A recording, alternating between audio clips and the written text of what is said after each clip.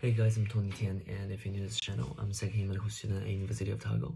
So today what we're going to be talking about is the heart sound. So I'm going to run a summary. We're going to go through all the scenarios that your heart can make a sound.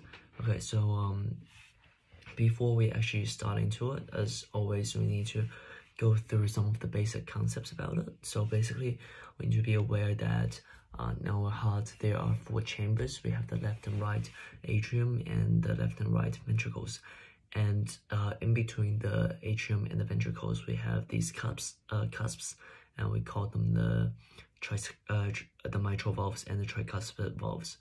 And basically they're leaflets that prevent the blood from having a backflow. So it's the same as the valves within your venous vessels in your veins. So basically its function is just prevent backflow. So basically if the blood goes in from the atrium to ventricle, you have the mitral valve and the tricuspid valve from preventing the blood from going back into the atrium from the ventricles.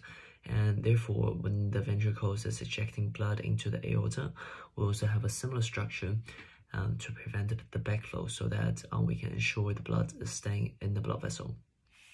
And these two valves are called the aortic and the pulmonary valves. So the tricuspid valve and the mitral valve are also being known as the AV valve, the atrioventricular valve, just simply because of their location. Alright, so normally when so it's sort of a common sense that when we have our heartbeat, every single time we produce 2 sounds, the S1 and S2. That's how we sort of name it with jargon. And the S1 is referring to the AV valve shutting, the atrioventricular valve shutting, and the S2 is referring to your aortic valve and your pulmonary valve shutting.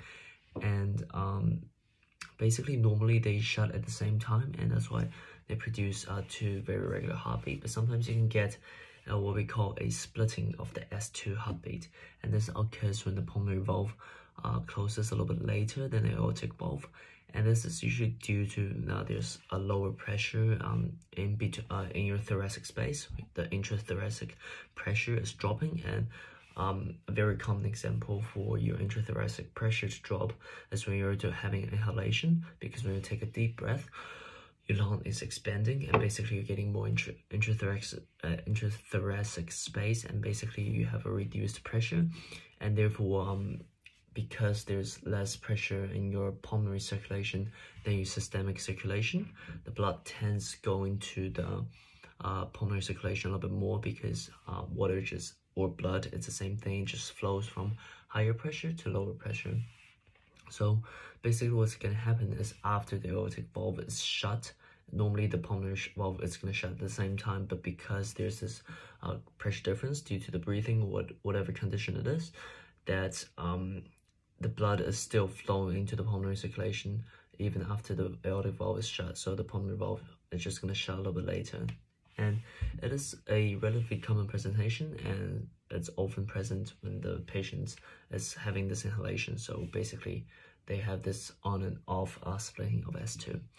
And then there are also other heartbeats like the S3 and S4, which were normally considered as the abnormal finding. So the S3 is usually caused by a rapid ventricular filling into a very compliant left ventricles. So basically compliance is that how much your blood vessel can deform into other shape.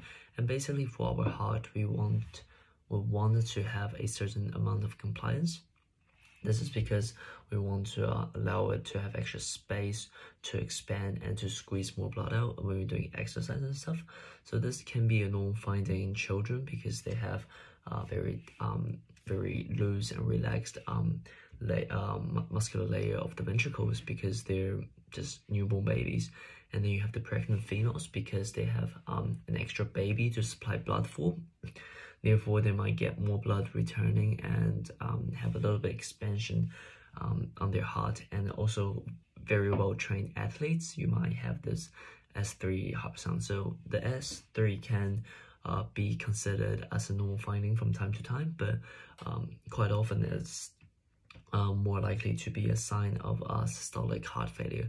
And systolic heart failure basically means your heart wall is being too dilated, that it doesn't have enough strength, it doesn't have enough structure, integrity to sort of contract and to squeeze the blood enough to sustain the blood circulation of your body. So basically the compliance thing, when it gets too much, then it becomes a bad thing. So it's the same within our veins. Our veins is the storage vessel. It stores a lot of blood, just in case if we bleed or something, we don't bleed out and just goes into coma straight away. And this is because our vein has a decent amount of compliance that it can expand and store extra blood. But when this compliance goes too much, then you are actually going to have this condition called the varicose vein. And basically it's this dilation of your vein. Your vein goes all serpentine. It's very common presentation in a lot of elderly patients. And yeah, and they have the S4. So basically this is when your heart don't have enough compliance, and this is caused by the blood striking a non-compliant left ventricle, and it causes a certain vibration. And this is usually the result of severe left ventricular hypertrophy. So hypertrophy means hyper means too much, trophy means muscle growth. So you have too much muscle growth in your left ventricle. Basically, because of the constant expansion, your heart starts to get really muscular, and it can be a good thing, means you have strong heart, but also when it gets too muscular, right, it's actually limiting the space inside of your heart and limiting the compliance, and your heart is not going to be able to expand as it's supposed to be. So basically it's not going to have enough refill to actually sustain the systemic circulation. So same thing, in this circumstance, you might get an increased heart rate as well, because your heart is trying to contract really fast because it doesn't have enough space for the blood circulation. Alright, so that's basically everything you need to know about heart sound. And if you have any more questions, just leave it in the comment section below, and don't forget to hit the like button and subscribe to the channel, and I'll see you next time. Bye.